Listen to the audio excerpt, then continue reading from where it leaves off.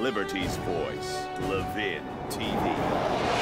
If this woman isn't indicted for her multiple criminal offenses under the Espionage Act, there is no justice in this country. And we should be really, I won't say taking to the streets, but the equivalent of that. Not taking to the streets, but raising holy hell everywhere and every day about it. Because that will be a miscarriage of justice.